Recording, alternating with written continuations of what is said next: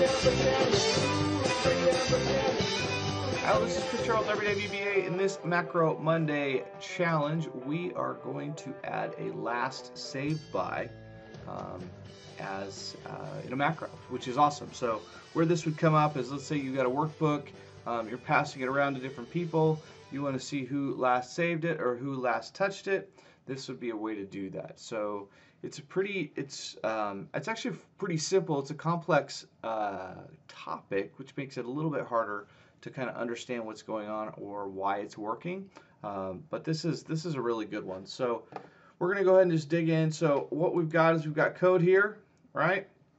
I'm going to go click last saved by.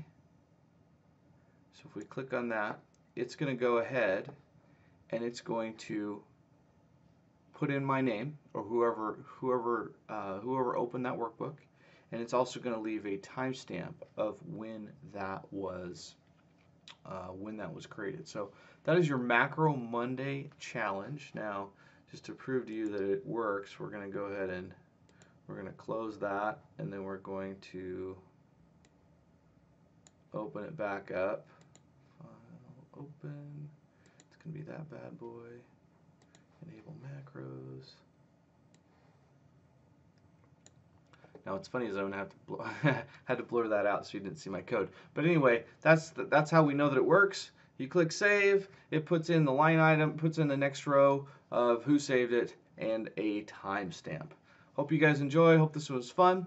Keep in mind my solutions come out on Friday. I'm going to actually keep those up through the weekend. It will have the code included and all that jazz. Hope you guys enjoyed.